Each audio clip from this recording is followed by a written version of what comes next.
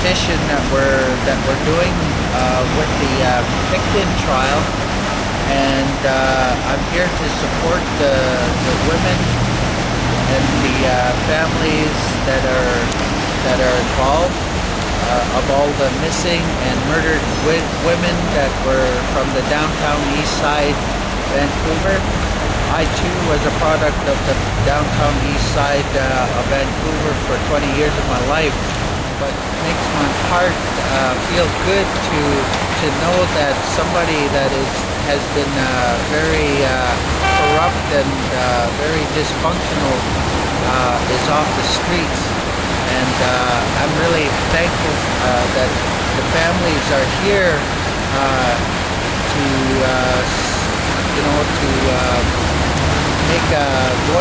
make their voice be heard, that there will be no more victims. And I just pray to God that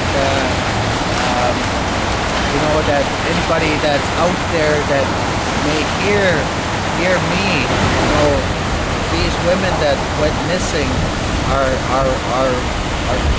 grandmothers, our sisters, aunties, and they're missed. They had their heart beat the same as yours and mine does, and the drum represents the heartbeat of the missing women. It keeps their spirit alive, knowing that we can keep drumming, that we can keep on drumming and keeping their heartbeat alive. They're listening to us right now as I'm talking openly about this trial. I know it's important that we all get together and support the families of all the murdered and missing women. And there's 20 other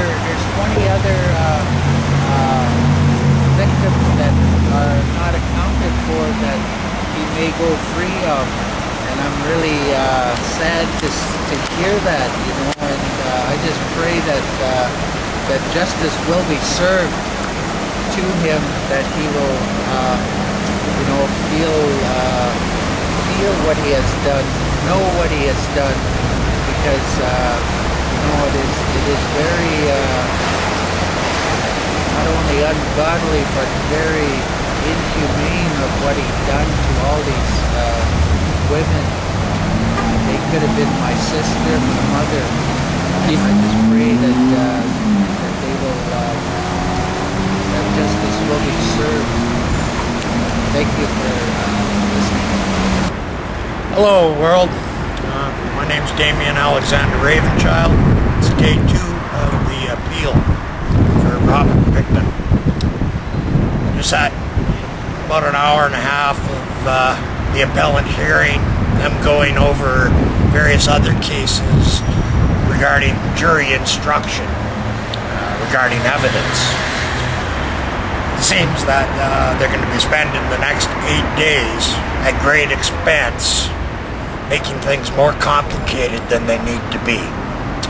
From what I've deciphered, they have completely mishandled this whole fiasco of a trial and the investigation. That's where the mistakes were made. That is why there is in great need of public inquiry, preferably a federal one. When I sit in that courtroom listening to the jargon used to make things more complicated than they need to be, I can't help but feel the pain of the families and also the pain of the victims. That's pretty similar, yeah. It's a very disturbing issue that has yet to unfold. We have 7 more days of this to contend with before they make a decision regarding Mr. Pickton's appeal. I just hope that the courts have some sense of themselves other than their jargon and all the time they waste comparing other cases to this case. Common sense should be a factor. Will it be a factor here? Only time will tell.